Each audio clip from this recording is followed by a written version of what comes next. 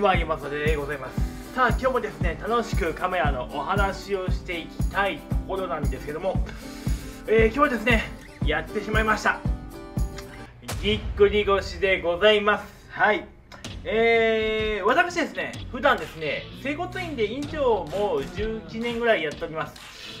この世界に入ってからですね、もう高校の3年からこの整骨院の業界に入っていますので、もう20年近く、この仕事をやっております。その中で、その経験からですね、今日ですね、このぎっくり腰の直し方、ちょっとやっていきたいと思います。はい、特にですね、僕のこのチャンネルはですね、カメラ関係のことを多く話していまして、結構カメラマンの方とかクリエイターの方なんかは、ぎっくり腰なんていう方めっちゃ多いと思います。なので今日ね、そのぎっくり腰の直し方お伝えしていこうと思います。それでは行ってみましょう。はい、というわけでですね、今僕の状態をね、まずね、整理していきたいと思います。今僕立っている姿勢がこれです。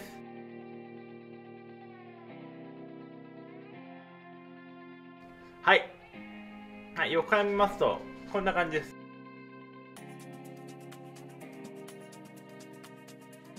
はい。もう背中曲がっちゃって腰伸びません。はい。で、左の肩が上がっちゃってますね、これね。で、主な痛みは左の腰です。はい。右利きの人はね、基本的に左の腰痛めるんですよ。で、状態見るときに、まず立った状態で、どっちかの足上げてください。はい。今、右足上がります。左足上がりません。はい。これね、これ一番重要な指標でございますので、今日はここをですね、中心にやっていくと、基本的にはぎっくり腰の原因をすべて網羅できますので、はい。先ほどですね、見たところが足を上がんないところがですね、大腰筋と言いまして、こんな感じの筋肉でございます。基本的には体幹とかインナーマッスル、大きな腰の筋肉と書いて大腰筋。これが基本的には腰椎の横斜め前ぐらいからついてまして、ずっと骨盤の中を通ってますので、これね、かなりですね、腰の状態にかなり左右されますので、ここをやっていきますと結構治る率は高いので、早速ですね、これをですね、セルフ施術やっていきたいと思います。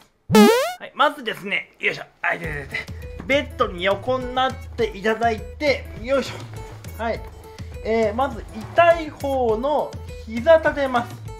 はい、膝を立てて、ちょっとこっち、ちょっと右に体を倒して、ちょっとこの辺がね、浮くような感じ、拳1個入らんか入れないくらい、このぐらい上げてあげますと、いい位置から触ります。そして、ここの、骨盤の一番出っ張っている部分、これ上前腸骨極っていうんですけども、ここを指標として、ちょっと指2本か3本ぐらい内側、はい、ここから指をこの鼠径靭帯ってあるんですね、この硬い靭帯あるんですけども、ここをちょっと上に、この上前腸骨極っていう骨盤のこの出っ張りからちょっと指 2,3 本中入ったところ、ここに大腰筋取ってますので、ここに指をグイッて入れてください。おお、はい。こうね、こうやって入れてあげるんですよね。はい。で、グッて入れてあげて硬くなってる場所があるので、それをですね、そのまま持続してください。僕今これ押しているとですね、背中の方まで響いてるんですよ。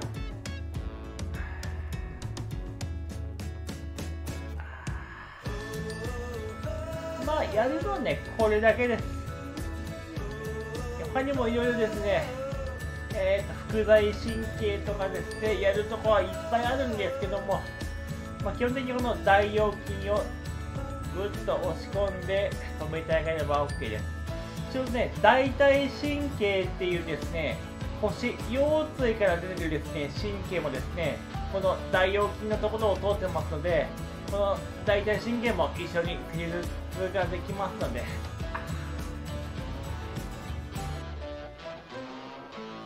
おー、入った。あー、いってー。いて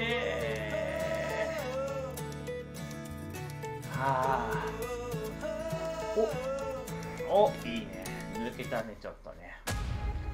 はい、今ですね、本当このお腹のちょっとしたこの大腰筋を左側やっただけなんですけども、いきますよ。はい。ヒュッと。はい、上がります。はい。左足、上がりません。はい。はい。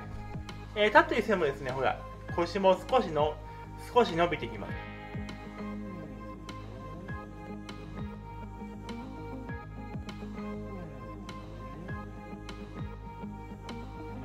ね、はい。左の肩の上がりも減ってきてますので、これもうちょっと入念にここを多めにやってあげるとスッともっと入りますので、はい、このね大腰筋だけ覚えていただけると、特にですね、デスクワークとか、クリエイターの方なんかはやっぱりデスク作業めちゃくちゃ多いと思いますので、基本的にこのね大腰筋が皆さん硬くなると思ってください。基本的にセルフでやるときはここを中心にやってあげると、大抵のものは取れると思ってください。ここね、ここのちょうど骨盤の一番出っ張ってる部分のちょっと内側、ここに大腰筋取ってますので、ここをもうグリグリやってもいいし、今みたくぐーっと押し込んで止めてあげるとか、あとなんかさ、こういった100均とかで売ってるですね、こういった100均とかで売ってるこういう 0.5g ぐらいのね鉄アレイとかあるとめちゃくちゃ押しやすいですよ。ちょっと待ってくださいね。例えばここをこういった鉄アレイとかでこう当ててあげて、でグッて押し込むと結構奥まで入るので、いい。この鉄アレイのやり方はね結構おすすめですので、くるいてー。僕なんかは普段やっぱり押し慣れているので押し方が力が入りやすいですけども、やったことない方なんかこういった鉄アレイとかを0.5g とか、重いのでもいいですよね。5kg とかあればもっといいと思います。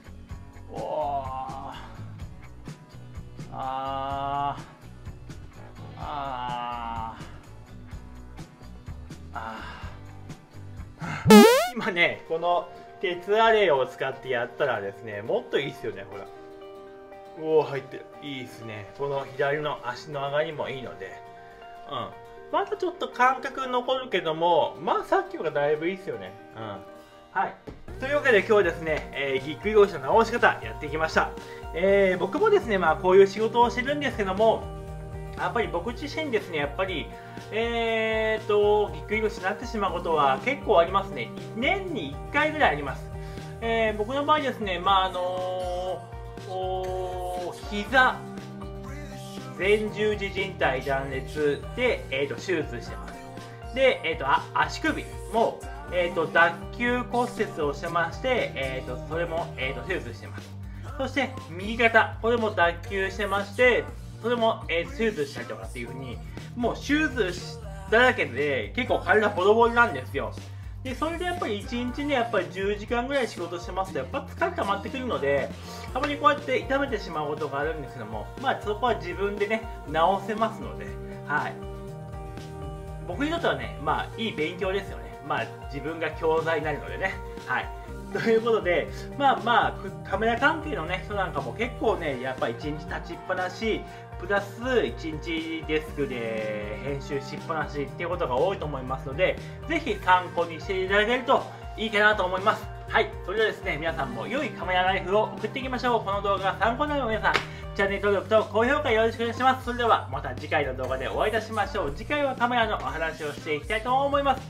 また